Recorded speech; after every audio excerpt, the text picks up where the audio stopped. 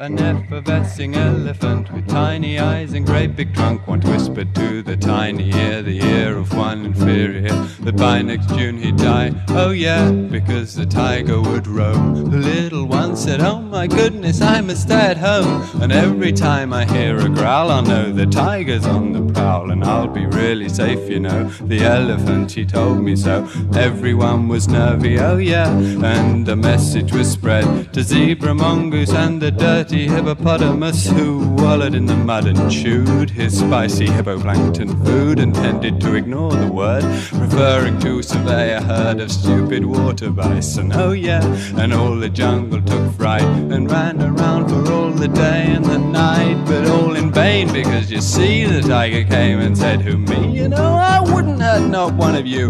I much prefer something to chew, and you're all too scant. Oh yeah, he ate the